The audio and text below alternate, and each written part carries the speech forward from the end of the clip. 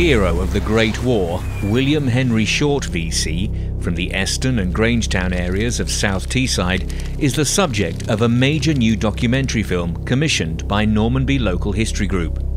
Gallantry in the Face of the Enemy was funded by the Heritage Lottery Fund's First World War Then and Now programme and produced by Lonely Tower Film and Media.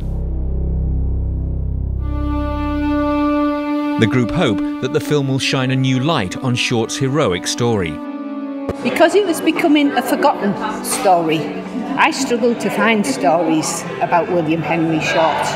I found a few relevant ones, but it was obvious that there was only one or two reporters that really took up the story.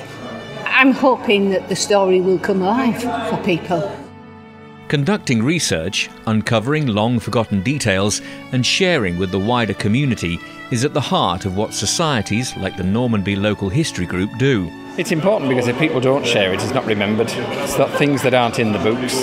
Local people know lots of stories, they know family stories, they've got memorabilia of their own. If it's not recorded, not passed on to future generations, it just disappears. And something like the film that's been made by Normanby Local History Group and Lonely Tower about William Henry Short is actually providing something for the future. Ahead of its public premiere, the film was shown to an invited audience, including relatives of William Henry Short. I was sat there watching it and I thought, I'm okay, I'll be okay, I won't cry. You know, my daughter sat next to me and I was like, took my glasses off and wiped my eyes. I was really emotional.